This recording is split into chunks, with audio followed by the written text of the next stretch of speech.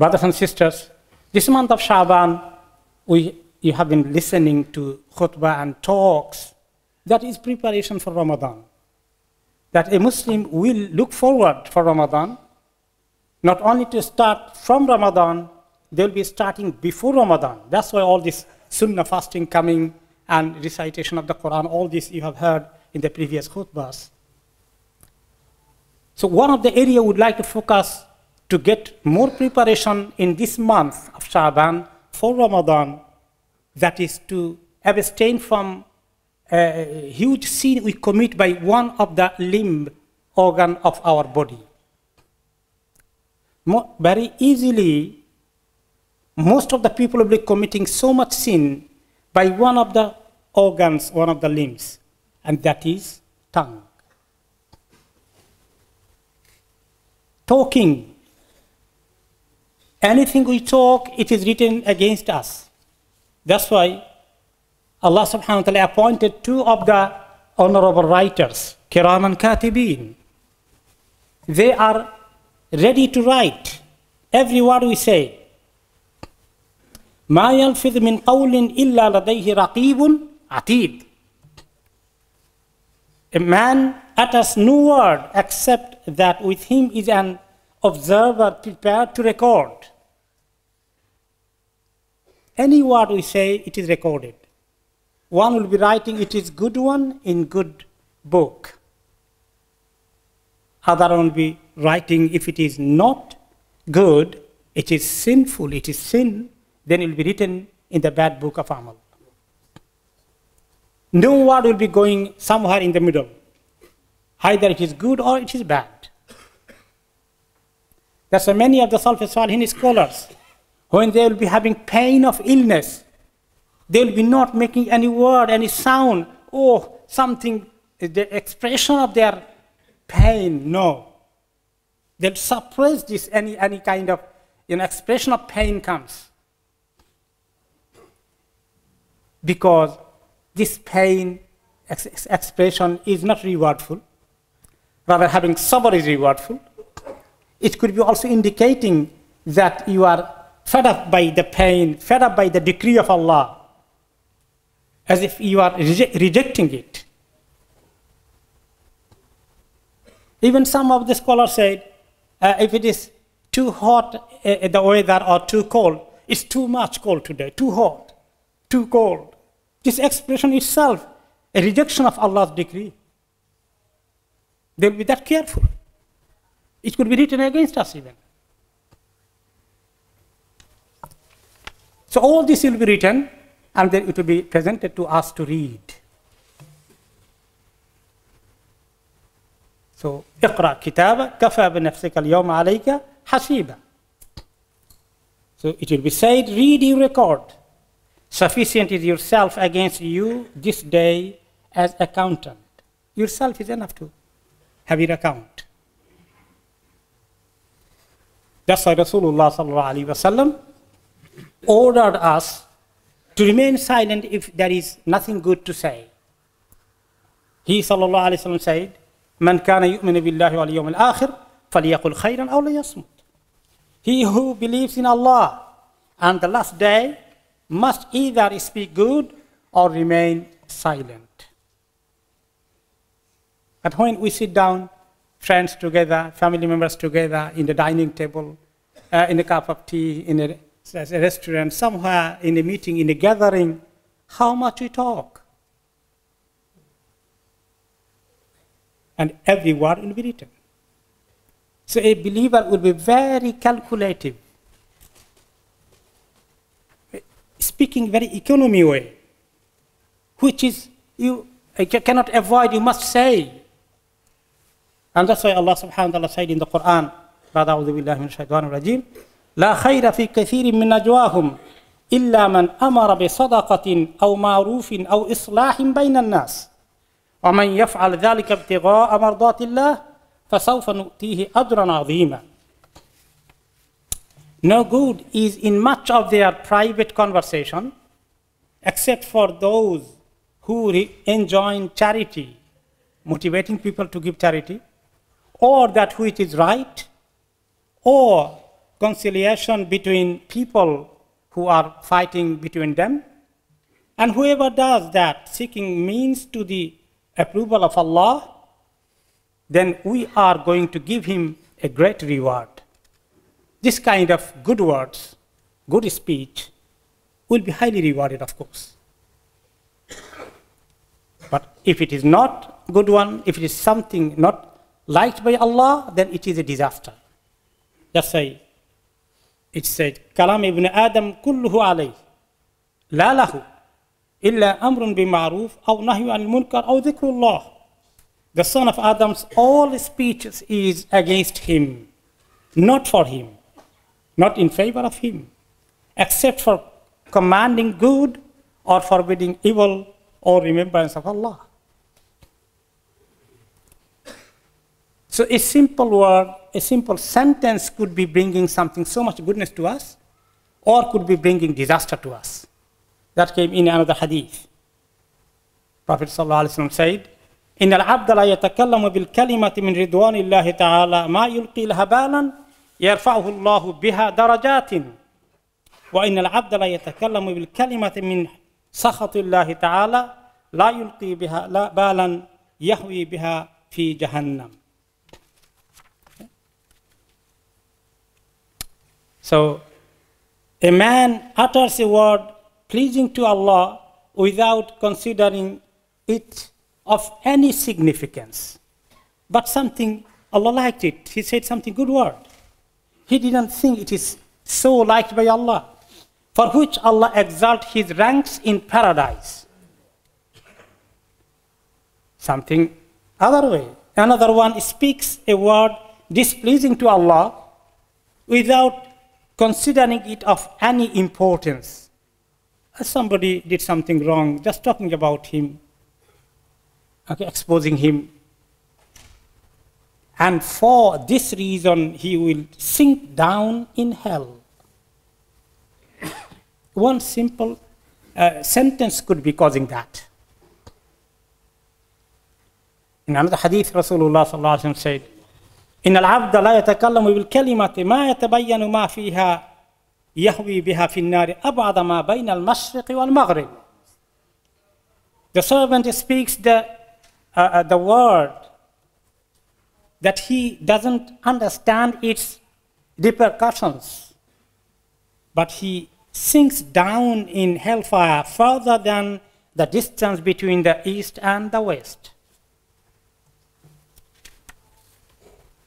Abu Musa al-Ash'ari radiallahu anhu, he was a good Muslim from Yemen and settled in Medina. He said, قلت يا رسول الله أي المسلمين أفضل? Okay. Who is the most excellent among the Muslims? Who is the best Muslim, Ya Rasulullah? قال من سلم المسلمون من لسانه ويده. He said, one from whose tongue and hands the other Muslims are secure, safe.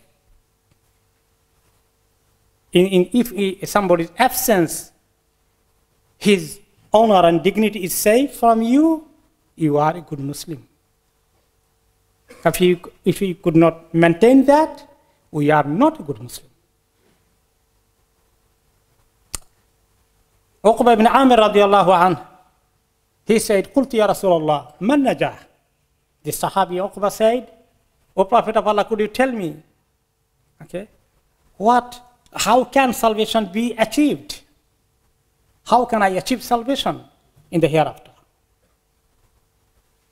قال أمسك عليك لسانك وليسعك بيتك وابكي على خطيئتك. He answered, control your tongue. Control your tongue. Keep to your house. If you have nothing to do outside, no important task, just hanging around in the marketplace, in the street is not a good idea. Stay at your home. You are safe. And weep over your sins. Cry. Regret you have committed sin. That is the najah, that is the salvation. Sahabi Abu Sa'id al-Khudri radiallahu anhu narrates a hadith from Prophet sallallahu alaihi wasallam, he said, إذا أصبح ابن آدم فإن الأعضاء كلها تكفر اللسان وتقول اتق الله فينا فإنما نحن بك فإن استقمت استقمنا وإن عوججت عوججنا. The Prophet ﷺ said, when the son of Adam gets up in the morning, wakes up, all the limbs humble themselves before the tongue, request the tongue, and say, fear Allah, O tongue, fear Allah for our sake, because we are with you.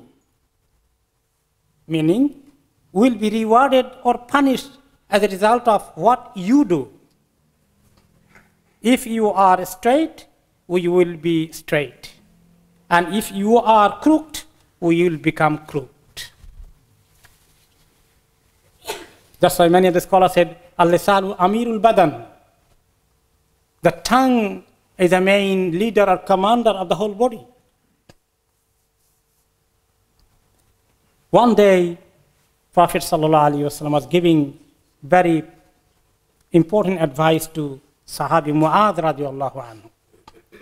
After this long hadith, in the end he said, should I tell you the main important bit, main important task, main important issue in our life? Then he said, he held his tongue by his hand, made it out this way. And he said, Kuf alayka hadha. Control this one, this tongue, control it. قلت يا رسول الله وإنا لمؤاخذون بما نتكلم به. I asked, O Messenger of Allah, shall we really be accounted for what we talk about? Everything we talk, we gossip, we make chit-chat, we make so much conversation. We'll be asked about everything. Then he said, فَقَالَ ثَكِرَتْكَ أُمُّكَ. He replied, may your mother lose you. وَهَلْ يَكُبُّ النَّاسَ فِي النَّارِ عَلَى وُجُوهِهِمْ إِلَّا حَصَائِدُ أَلْسِنَتِهِمْ. People will be thrown on their faces into the hell on account of their tongues. Most people will be thrown to the hell because of their tongue. Those who are practicing ourselves, many of us never drinking alcohol, neither stealing, nor committing adultery, not committing many major sins. But one of the things practicing people will be committing, that is the exercise of this tongue, to have more sin added to their life. The easiest limb in our body, this one. There is no bill to pay, there is no tax on it, you don't need to have any other, even you have no energy, you can still talk, much easy function we are tested with. In another hadith, Prophet ﷺ said, أَكْثَرُ خَطَايَ ابْنِ آدَمْ مِنْ لِسَانِهِ. And the most of the sins of the sons of Adam will be coming from his tongue. That's why Ibn Abbas radiallahu anhu يأخذ بلسانه وهو يقول ويحك قل خيرا تغنم واسكت عن سوء تسلم وإلا فاعلم أنك ستندم. Ibn Abbas radiallahu anhu was holding his hand, his tongue with his hand and telling it, "Oh, to you, you have to speak good, then you will be achieving something good. If not, nothing to say good, remain silent, you will be safe and secure. If not, you will be regretting one day, O tongue." Abu Bakr radiallahu anhu كان يمسك لسانه ويقول هذا الذي أوردنا الموارد. One day Umar radiallahu anhu came to visit Abu Bakr radiallahu anhu. He was holding his hand, bringing it out of the tongue and blaming it and criticizing it. Why you talk too much? Then Umar radiallahu anhu said, why, may Allah save you, why are you doing this to the torture of your tongue? He said, هذا الذي أوردني الموارد. This one has taken me to many kind of destruction. It caused me many destruction. This was the carefulness of the Sahaba alayhim ajma'in. When Prophet ﷺ was taken to Mi'raj, to ascension, then he has seen some people, lahum adfarun min nuhasin yakhmashuna wujuhahum wa sudurahum. I saw a group of people who were scratching their chests, scratching their chest and faces with their copper nails, taking the flesh and skin out of their body by their own hand, punishing themselves. Prophet was shown this scene in the journey of Mi'raj ascension. Then he said, I asked Jibreel, why this punishment to them? O Jibreel, he replied, these are the people who ate flesh of others by backbiting and trampled people's honor. And last example from our mother Aisha radiallahu anha. One day she said, قلت للنبي صلى الله عليه وسلم حسبك من صفية كذا وكذا. Probably Prophet ﷺ was mentioning something good about Hafsa, his wife, our mother. Then Aisha radiallahu anha became a bit jealous. And she said, okay, Safiya is, okay, such thing, okay, is such thing is enough for her. Means indicating this short lady you're talking about. Just short lady. Indicating to her, body height. Prophet ﷺ was so upset. And he said to her, لَقَدْ قُلْتِ كَلِمَةً لَوْ مُزِجَتْ بِمَاءِ الْبَحْرِ لَمَزَجَتْهُ. He said to her, you have indeed uttered a word which would pollute, which will pollute the sea if it is mixed with this water, this word.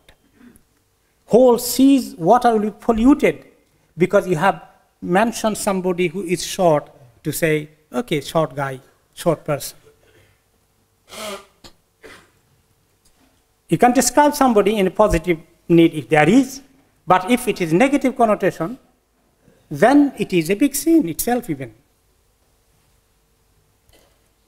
And another occasion, she said, وَحَكَيْتُ لَهُ إِنسَانًا فَقَالَ مَا أُحِبُّ أَنِّي حَكَيْتُ إِنسَانًا وَأَنَّ لِي كَذَا وَكَذَا. Another occasion, okay, I imitated a person. In fact, imitated a person. She was imitating a person before him, before the Prophet. Then he said, I do not like that I should imitate someone even if I am paid in return such and such. Sometimes we do this. And there are, the comedians do this a lot. And people laugh hours and hours. These are big sins. People don't know. We Muslims must be aware of this. May Allah guide us. May Allah give us tawfiq. اللهم هدنا سددنا اللهم إنا نسألك الهدى والسداد. بارك الله لي ولكم في القرآن العظيم ونفعني وإياكم بما فيه من الآيات والذكر الحكيم. وأقول قولي هذا وأستغفر الله لي ولكم ولسائر المسلمين من كل ذنب فاستغفروا واتوبوا إليه إنه هو الغفور الرحيم.